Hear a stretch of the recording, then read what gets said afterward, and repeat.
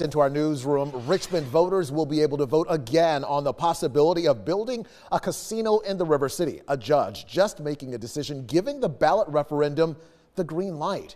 8 News anchor Heather Hope is following this case very closely and joining us now live in studio.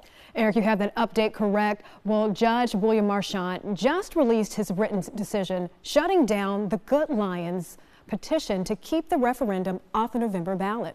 The Richmond Lodge of the Good Lions nonprofit recently filed a motion arguing the court order allowing city residents to vote again on the casino is unconstitutional, but the judge disagreed with that and ruled that the nonprofit was not a bidder for the casino project, so does not have any legal standing. The Good Lions attorney, Chap Peterson, is upset at the judge's decision, saying this doesn't give small casinos like his clients a fair shake. He hopes that this decision will be reversed. The Good Lions host charitable gaming twice a week at Pop's Bingo World in Midlothian and say a casino could gravely damage their business and take away their only source of income. It previously filed motions to block the city from asking voters if they want a casino resort on the south side.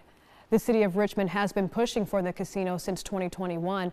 Mayor LeVar Stoney says it would bring hundreds of jobs.